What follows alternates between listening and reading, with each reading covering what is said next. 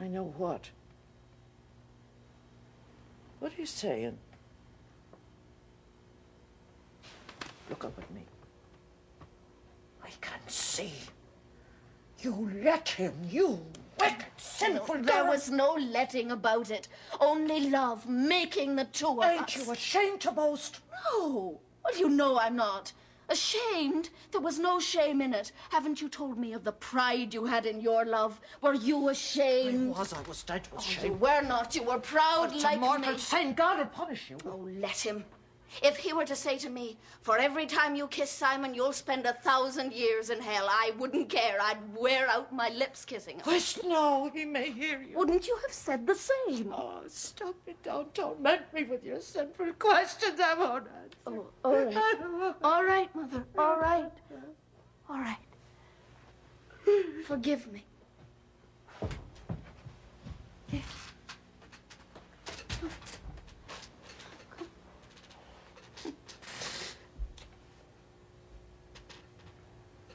It was Simon who was guilty and repentant. And if he'd had his way, we'd be up out of bed now, and the two of us walking around in the dead of night, trying to wake up someone who could marry us.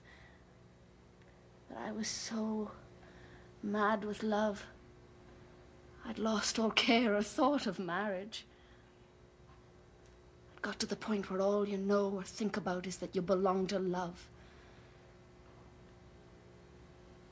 You were right, Mother.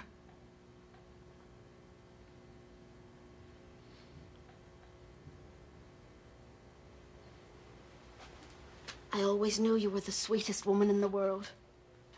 But I never suspected you were a wise woman, too, until I knew the truth of what you said tonight.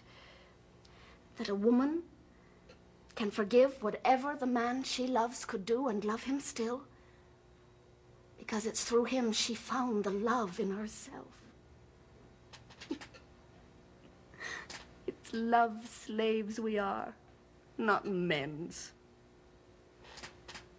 Wouldn't it shame their boasting and vanity? We let them know our secret. I'm glad Simon can't hear me.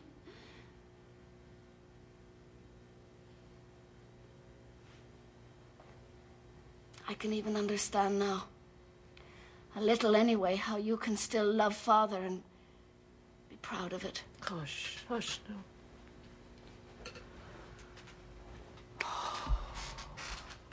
Oh, for the love of God, Sarah, where is he? Why doesn't he come? What's happened to him? Mother, don't be a fool. Nothing's happened to him. Except he's made an ass of himself for Simon's mother to sneer at. But we'll come home as drunk as two lords, boasting of his glorious victory over old Hartford, no matter what the truth is. Sara!